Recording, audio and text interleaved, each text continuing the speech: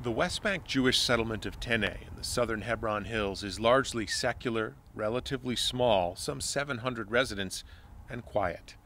Settler Boaz Levi was raised on a kibbutz or communal farm near Hadera in northern Israel.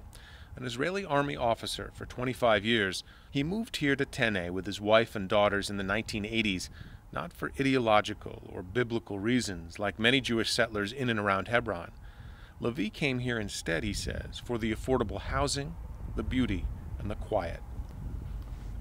I like this place.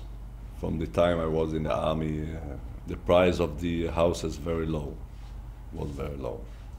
And they say the quality of life, I like this place. Good weather, very close to the big cities. Here, in and around Tene, Israel's barrier is mostly made of a tall metal barbed wire fence with electronic motion sensors.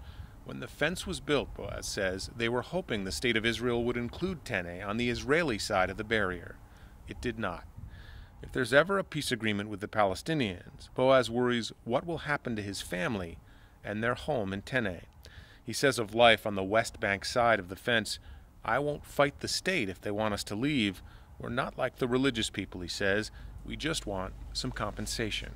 So if they come to us and say, take your compensation and go back, so we can go.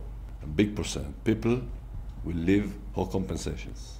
Boaz thinks about half the settlers in Tene would willingly leave the West Bank if they received support and reimbursement from the government. But the hardcore settlers, he says, they will always put up a fight. In the nearby Palestinian village of Ramadin, Arabs say the barrier under construction here in the south is poised to take more Palestinian land in order to protect the settlement of Eshkelot.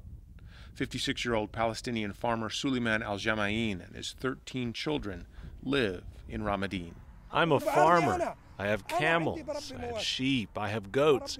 Where do the Israelis want me to go? This is my land. The wall will be on my land.